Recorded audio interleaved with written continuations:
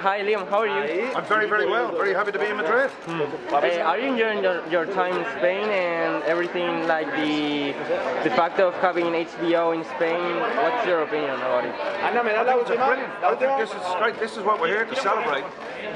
This partnership between Vodafone and HBO.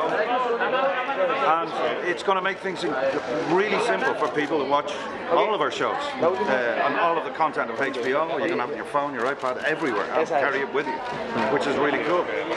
And it means you won't have to pirate anything as well, which is even better, because it's a very reasonable cost for one. And talking about HBO, do you have any TV series or something you want to see, especially about HBO? The people I'm with, Sarah Jessica and Jeffrey. My wife has recorded The Divorce and Westworld, but I've been busy and flying around, so I haven't had a chance to see either of them, and she loves both of them, so I'm really looking forward to seeing them. I'm going to do that when I've got a fat belly over Christmas. I'm going to sit on the sofa and watch them.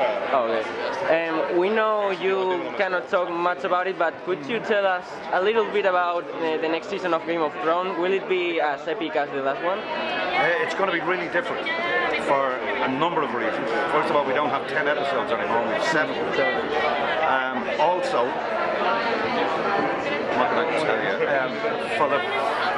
For people have been waiting for 7 years is going to come together in this season.